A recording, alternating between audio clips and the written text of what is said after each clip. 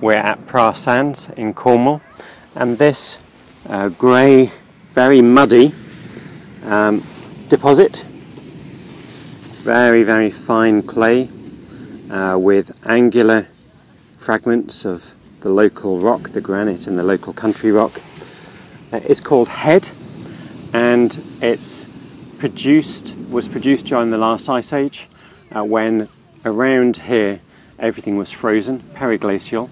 When it melted, all of the fractured rocks just turned into a slurry and a jumble and mixed with very fine rock powder that was being blown off the ends of the glaciers. So this is a periglacial deposit, this stuff. So that's from about 12,000 years ago. But you don't have to go that far back in time for things to have been very different here. Because on top of the head, there is this deposit. You can see it's black, it's quite fibrous, has lots of plant parts in it, and this is peat.